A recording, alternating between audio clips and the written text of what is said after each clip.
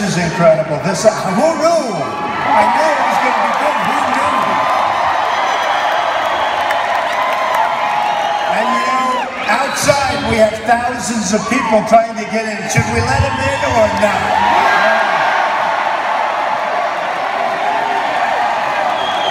Wow, this is incredible. Thank you all very much. We are going to take our country back. We've lost our country.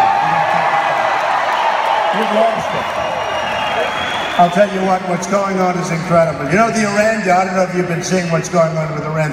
They violated the agreement already. I mean, it is a few days after all.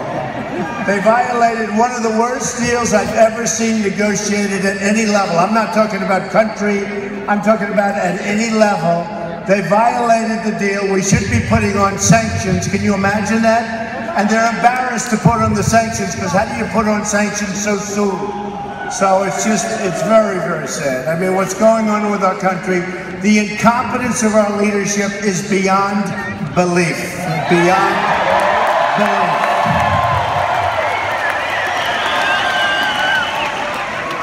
So sad, but you know what? We're going to make America great again. It's going to go quickly. It's going to go quickly.